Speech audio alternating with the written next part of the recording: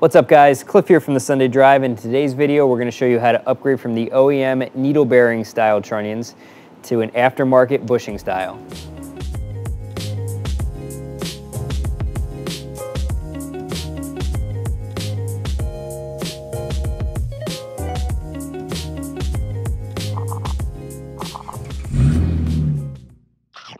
So this is what your OEM rocker arm looks like with the OEM Trunnion. It's a pressed in fitting.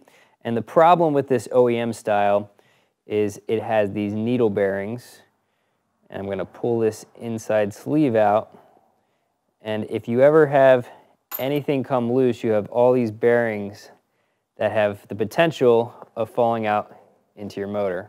So we're upgrading to these CHE Precision Trunnions. These are a bushing style trunnion that has a lock ring on the outside, and there's no needles or anything like that inside of these that can fall out and damage the motor. We're doing this as part of a DoD or AFM delete for my 2014 Silverado, and if you guys want to watch that video series, you can do so at the link above. So here is one of the new trunnions that we're going to be installing. These have two bearings that slide on either end, like so. And then you have snap rings that install on the end of the trunnion and lock the bearing in place. First, you need to remove the OEM trunnion. In order to do that, you're going to want to take a couple sockets. I'm using a 21mm and a 1/2 inch.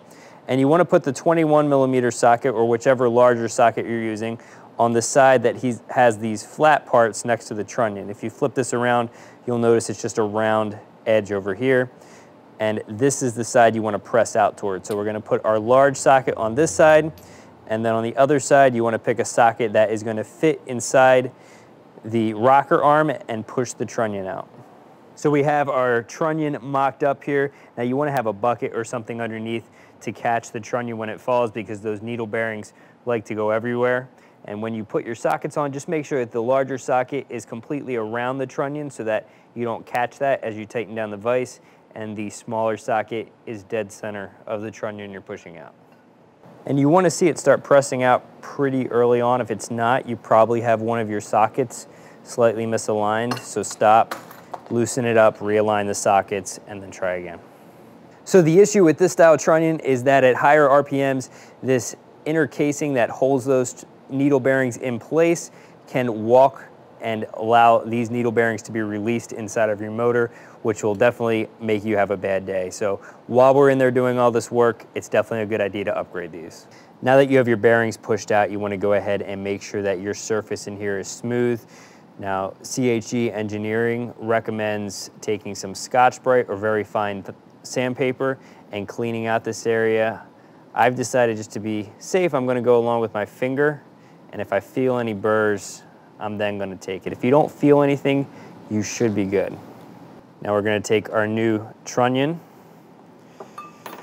and I've already pre-cleaned all of these trunnions, soaking them in mineral spirits and then soaking them in motor oil. So just wiping them down now to make sure they haven't picked up any contaminants.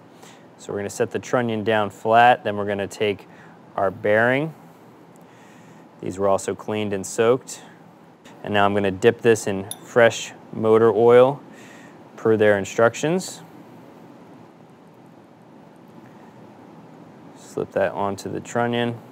Now you're going to take a set of snap ring pliers such as this, and we'll have a link to these in the description, and take one of your snap rings. Now you want to be careful not to over expand it. You just want to open it just far enough.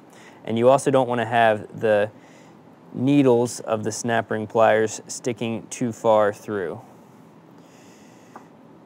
So you basically want to have them flush, so doing it on a hard surface is perfect. And then you're just going to open it just far enough and snap that around the trunnion.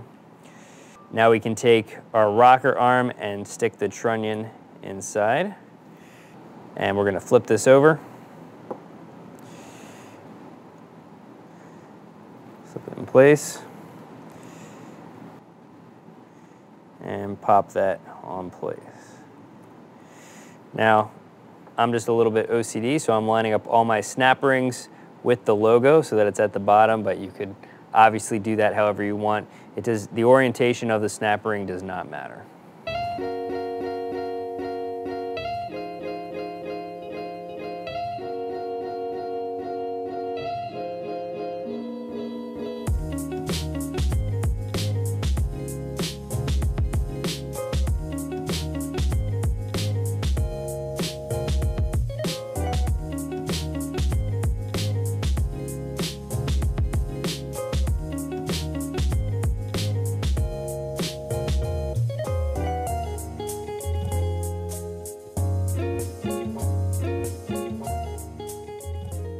So as we mentioned earlier, the Trunnion upgrade that we just did is part of the overall engine rebuild that I'm doing to delete the DOD or AFM system from my 2014 Silverado. And if you guys want to know how to do that, we will have a link to the whole video series where we are disassembling and rebuilding this motor down in the description.